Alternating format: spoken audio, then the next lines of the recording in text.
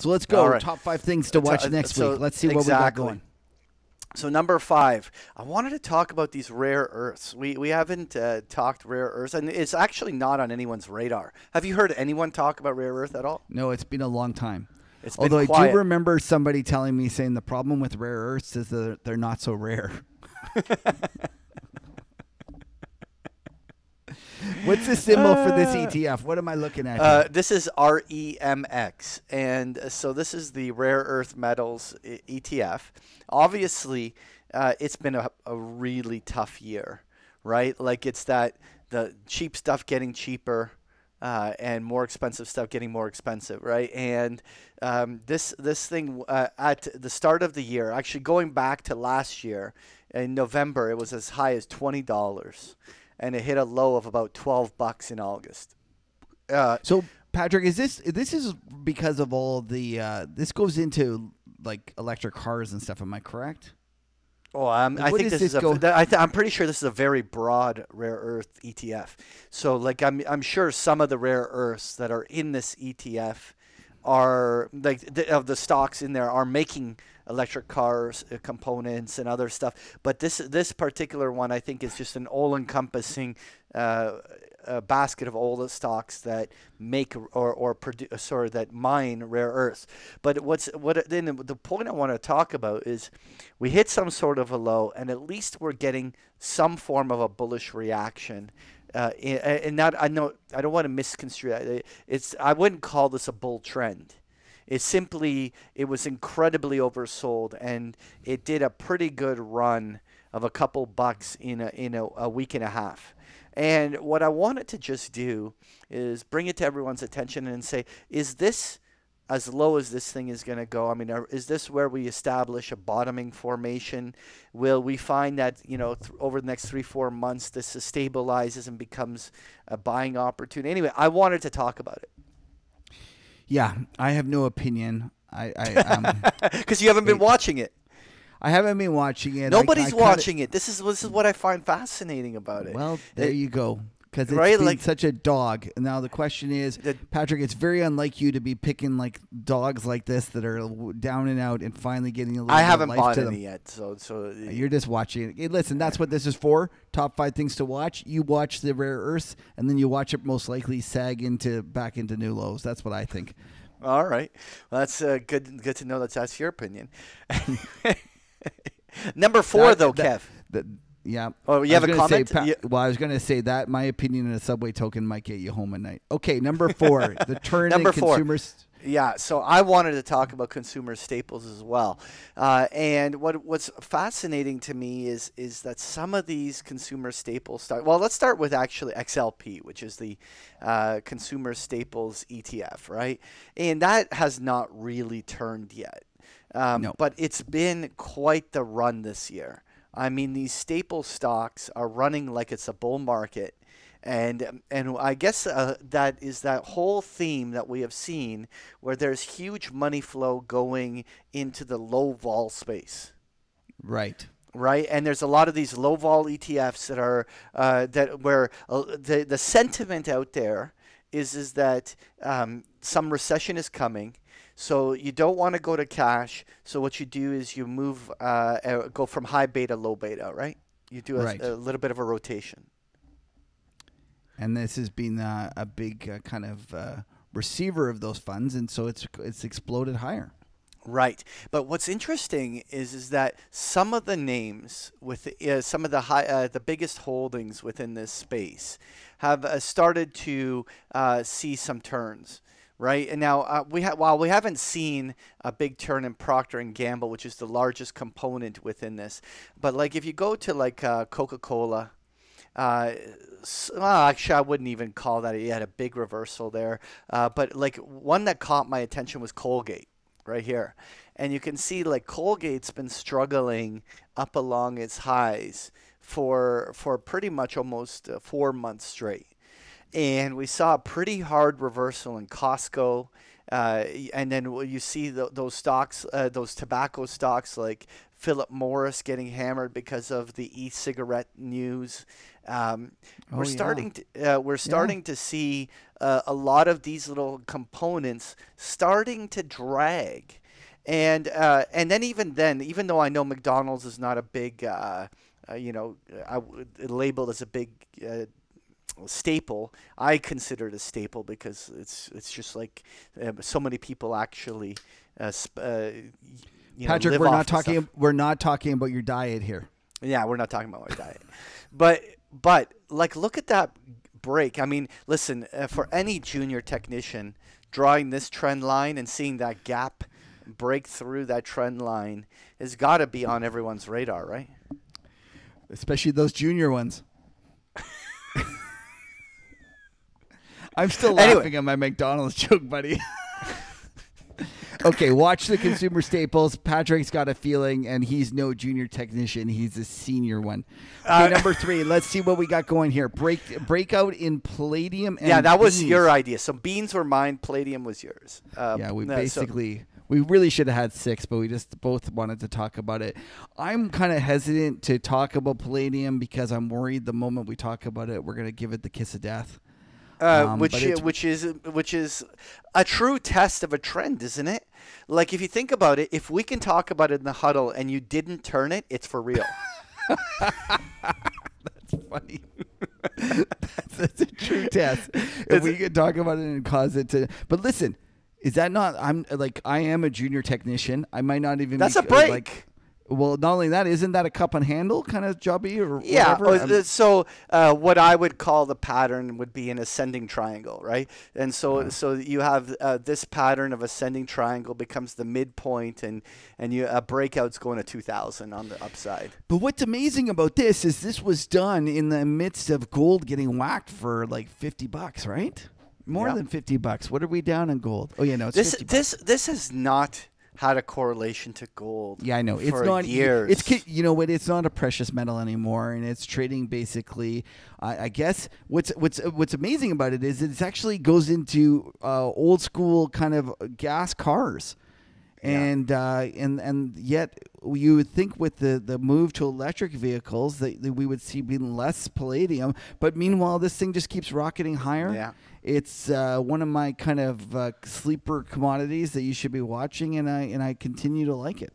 Yeah, absolutely. All right, but so the other commodity that I wanted to touch on is soybean. And as a technician, I love it when something consolidates, doesn't make a lower low, and then gets a decisive breakout candle like this.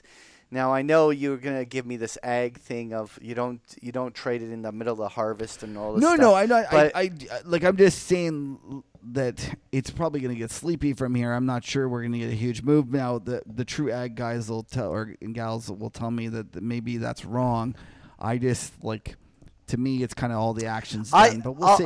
I'll make the call. I think we're gonna retest the high. I think that at least the high of 2019, which is around but that's not really that much of a call. That's not. But listen, if you're looking for a call to 10 plus, then I don't think so. But this 930, I think that we could be there in the next couple of weeks. It's a good breakout. Let's see. Yeah, we're going to get Angie back, and Angie's one of our favorite ag follows, and she's going to, the goddess of grains, and she'll tell us how we're wrong and how we don't know what we're talking about. Number 2, let's have a look here. What do you got? Well, the euro, right? Here we go. So, Patrick, how bearish were you down there, buddy? I'm very bearish. I continue to be bearish, but you know what? So far, I've got a little egg on my face from you. Well, to be fair, you know what though? It really let's face it, we could be back down to 109 next week. Right. But it's not that big a move. It's nothing. I'm not going to sit here and give you a hard time about it because the reality is that that's just noise. And I don't think this is noise. I don't think it's noise. Oh my God. You know what? What I have. You tell me whether you have seen this as well. But what I've often seen is that whenever you have a major meeting, whether it's a Fed or an ECB or some other thing, that the first hour it has some form of a trend reaction move, an impulse move, and then it reverses, and then a big trend happens for weeks, the exact opposite direction of the first hour. And we always joke that they take it the wrong way first. Yeah. They always take it the wrong way. They always take it the wrong way. And so my feeling here is that kind of little mini double bottom toward 109 off of the ECB may have marked not an intermediate or long-term bottom, but certainly it may have marked a short-term bottom. And it would not surprise me if we're at 112 or even 113 in the coming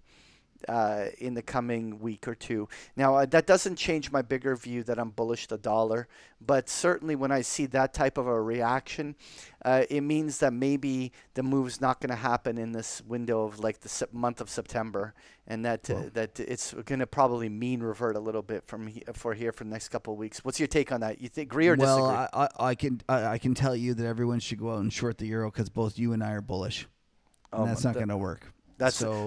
Why'd you Gucci my trade?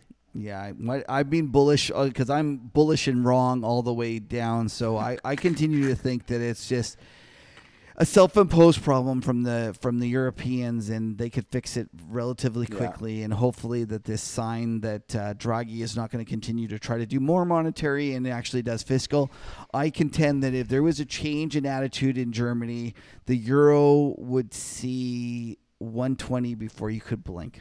And I know that sounds crazy, but imagine they went and did what Trump did. Imagine they went and said, we're going to cut taxes. Like, we're going to go cut taxes for the tune of 3% of GDP. That is so un-European. I know it is. I completely understand it. I get it. But I'm telling you that they've reached the end of monetarism. And for you to continue betting that they're going to keep slamming their head against the wall, you might be right, but it doesn't make logical sense. That's all I can say. Anyways, let's go to number one. What do we got? Number one was that huge momentum value shift, right, Kev? Yeah, now, it was actually large, way larger than the headlines, and everyone realizes. So I know you have a metric for it. I want to show you your slide in a moment. But what I did here was take the iShares momentum factor versus the value factor. Just divide the two so we can really see the magnitude of this drop. And while it's certainly not even back to its April levels, what is amazing is that in literally a span of a week, we wiped 10% on the differential. For sure. And if you're if you're a long only investor, that just means that if you were in those momentum names, you underperformed. But if you're a hedge fund and you're like a market neutral fund, you gotten just like a quant fund, you probably gotten hammered this because they leverage up on their long shorts, right? Now, granted, it had pushed to new highs in August, but it sure looked ugly in September. Right. So going back to this chart. So while the market seemed to be doing nothing during the summer from May to August, anyone who was long momentum against short value was doing extraordinary. Well, yeah, and so I contend that this summer was actually much more violent than the market averages kind of indicate. And I think the fact that we had that move in the government bonds, like if we go to the government bond index, it was the greatest increase we've had since the great financial crisis. Like, let's step back and remember, I've said this before, but the great financial crisis, we had unemployment, with double digits. We had banks not trusting each other, going out of business. People foreclosing on houses. We're sitting here with absolutely, the economy not really showing that much signs of rolling over. Like, yes, it's weaker, but it's nowhere near the depths of despair that we had in 2007. And yet we just had the bond market, put in a price performance that was equal to that level. And I contend that there was actually a lot of pain that was occurring, and there's a lot of crazy shit that was happening. And the fact that this is now unwinding is not surprising to me. And the real question is, does this get worse from here, Patrick? Do we see the value kind of really get a bid and the momentum stocks continue to get hammered? And even so, like, do we see those high-tech flyers really get crunched? And that reminds me of the FANGs getting killed. Was it 2016, 17? When was the big FANG rout? That basically the market was fine, but the FANGs were being murdered. Right.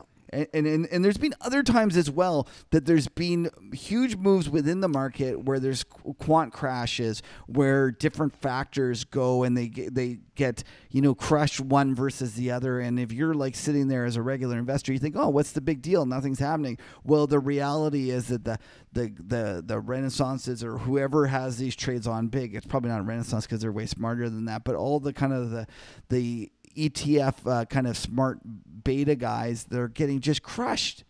And I still think that there is a chance that this was, or at least I hope, and I'm not, maybe I'm just talking my book, a switch into value. A switch out of these names, out of the kind of low volatility names, out of these factors into real names, and maybe that coincided with this end of this huge rally and chase into equities. Into bonds, and maybe that was really a blow off top in safety. And I think that's something you should think about. Was August, the end of August, a blow-off top in safety? And then if you believe it was, what does that mean going forward? It's not an easy But so answer. when you say blow-off of safety, are you also lumping in, therefore, the staples and utilities and all of this stuff? Exactly. I didn't want to go too much down that road when we were talking about the staples, but to me, it's not surprising those things are rolling over with they've been a beneficiary of all this kind of rush into safety. And It's kind of been ironic because it's both safety and extreme growth that the investors have chased. It's like the safety and growth, as in that you'll grow your way into the valuation. No, safety, safety stocks, and then also growth stocks. Yeah. So it's been kind of like a barbell approach that many investors have taken. And so they'll be bidding up like low volatility, staples, and then also at the same time bidding for the, so the growth stocks. Yeah, like Visa getting hammered, PayPal, MasterCard, you name it. Those growth names are it's just been getting killed. So I think that there could be the start of a much bigger kind of theme. What do you have? Do you have a little bit? What's your bias from a sector perspective where you think there's value? Like, are you in the value from financials? Or are you more value in? So I think financials. Value? I think financials are cheap. I think energy is dirt cheap. Whether it's I'm worried that I'm buying the whale oil, but the fact that I'm worried about that means you should probably buy it. And I'm not worried that I actually believe it is whale oil, but I'm just worried that nobody else is gonna. Everyone else. I nearly choked on my beer when you said that. Right, like whale oil. But and obviously home builders, you're gonna have to throw it in there. Yeah, right? that was gonna be my number one pick. I think that home builders are just a screaming buy, and as American home builders, I think I continue. I said it a year ago. I continue to say it is going to be the best performing sector. I think it's going to lead the way out of the next kind of this slowdown. And the real question is whether this dip that we're seeing in the economy, whether that was enough to reset and actually be kind of a pause that refreshes, and now we kind of go on a new economic cyclical upturn. I don't know. I'm not calling it, saying it's for sure going to happen, because to me it's going to depend on the what the politicians do from the fiscal side. But if they pull out their wallet and start spending, then I'm going to be bullish as all hell, and I'm going to say the one thing. Listen, I remain of the opinion that we're about to see some sort of an economic downturn. I know it's so consensus at this moment, but the one thing I will say is that the way that the slowdown actually plays out and what works and doesn't work will be, I think, far different than any of the past bear market cycles we had. And I think if you're using 2008 as a template, it's just not going to play out anything like that. And so there'll be things that will work, different things that will break. It's about intuitively trying to see how the unfolding reality is playing out for us, right? Because I just don't think you can go to a playbook from the last bear market and well, think you that should never do that, to be truthful, because I contend that that's the problem everyone does. Everyone takes the playbook from the last bear market and basically assumes it's going to look exactly like that one, and it never does. You know, the 2000, the dot-com crash didn't look anything like the 1987 crash or the 1994 slowdown. Then the 2007 didn't look anything like the dot-com crash. Everyone was, people forget, but everyone was super bearish technology in 2007. Yeah. Everyone thought that was going to be what crushes us, and there's all sorts of worries about that. And I contend it's going to be the same. You're going to see that everyone's sitting around worried about whatever it is that hurt us last time, and it's not going to be the same. And I still contend that it's not going to come from the equity market, and it's not going to, that it'll be something different, and it won't be, maybe it's corporate bonds, but I just don't see it, because in essence, credit was what caused it last time. I'd still be more worried over the long run about inflation being the thing that ultimately causes the next crash. And I think it could be a whiles away, because so far it looks like I'm really wrong on my inflation call, Patrick. You are. But anyway, I'm not. Let's leave it at that. Okay, so listen, one last thing. We're talking about this. We never talked about this slide that I brought up. Put it back there, Patrick, because this is from Bloomberg. Yeah. And I just, for people that want to get an idea, Bloomberg has this great function, FTW, and it's basically factor investing of some sort. I don't know what that stands for, but you can see that the kind of performance of the different types of strategies, and you see that U.S. This is year to date, this is a rolling week. This is the past week. I was completely wrong. This is the past week. But the U.S. momentum was down almost 10%, whereas portfolio U.S. value was up almost 5%. And that just sums up the factors that were working over the past week. And it was a huge, huge move from momentum into value. You kind of had a great chart there of the two indices. I think it's something you continue to watch. For people that are interested in investing in value stocks, have a look at IWN, which is the Russell 3000 value name. 2000. Yeah, the Russell 3000, isn't it? Is it 2000? Oh no, it's the 2000. You're absolutely right, Patrick. You're better at these things than me. It had a great week. I contend it's down and out. I've long held the view that value is one of the last remaining cheap assets, and I still contend that. And hopefully this is the start of a longer term. So let's just have a quick, because our listeners may enjoy this, but this is a weekly chart, and you're absolutely right that the Russell 2000 value is just after spending pretty much 2 years in the gutter. I mean, it made its peak just after the Volmageddon. And it's been a down and out. And it's greatly underperformed the growth one, which is IWO. Yeah, absolutely. And then there's the iShares value. This is the value factor MSCI. What's the symbol there? Give her VLUE. Okay, that actually value without the A. Right, and it actually went and it broke to new highs there. So no, not new highs, just but new highs for this move, yeah. For 2019, it's at a higher high, but it hasn't beat its 2018 highs. But that's a pure value factor play. And so the question is value coming back? It's going to be one of the more interesting things for us to watch. We should definitely circle back a couple times to this just to see whether or not there's something here, or whether this is just a one week wonder.